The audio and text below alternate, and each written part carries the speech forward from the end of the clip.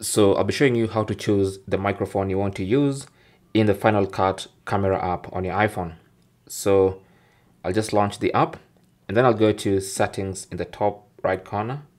So just tap on the settings icon, and on the settings window, what you want to do is on these three tabs at the top, select audio. Okay, now as you can see, I've connected a wireless microphone here and it's already been detected. If I had another microphone, it will also be detected.